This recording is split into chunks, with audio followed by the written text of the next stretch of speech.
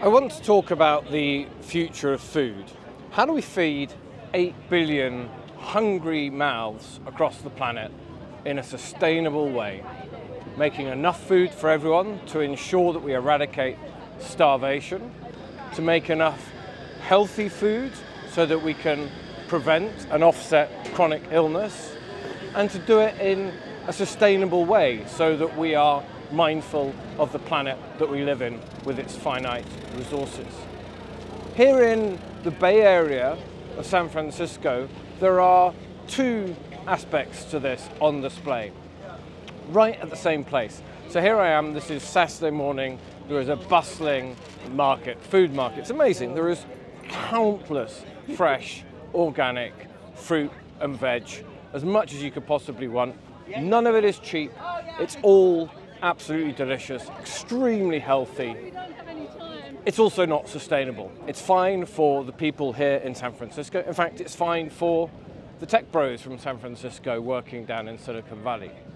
And one of the things that they and others are working on is the future of meat in particular.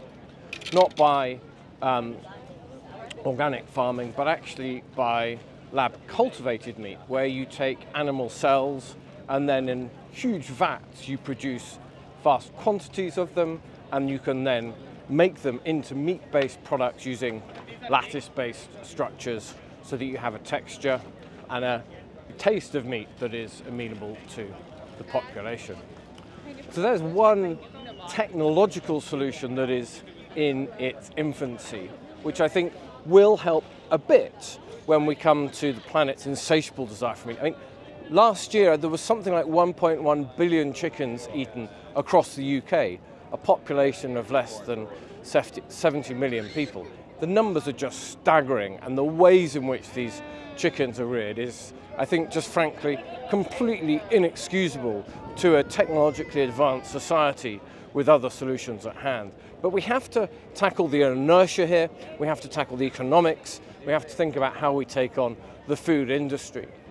The rise and overconsumption of ultra-processed foods is one clear example of this, where we are seeing time and time again examples of the harm that they do, from the increase in cardiometabolic disease to neurodegenerative disease to cancer and inflammatory disease. And of course, the classic example that we have there is the increased risk of Crohn's disease susceptibility in excess ultra-processed food consumption. Just one part of a complex jigsaw in this inflammatory bowel disease. Can we make healthier ultra-processed foods? Well, that might be one way of doing it. Not all dietary emulsifiers, for example, have the same deleterious effect on the human microbiota via which they modulate the impact on the mucosal immune system, causing increased gut permeability and altered microbial invasion into the mucosal immune system, and then promoting chronic inflammatory diseases.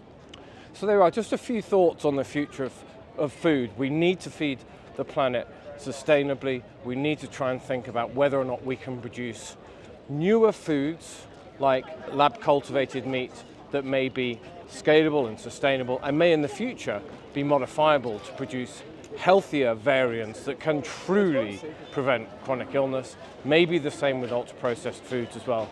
But in the meantime, for those that are lucky enough and privileged enough to be able to afford to do so, healthy, organic fruit and vegetables, grass-fed, organic meats, for example, all cooked from fresh in some kind of Mediterranean style, associated with reduced stress, sunlight exposure, exercise, and much more, is really the cornerstone for healthy living.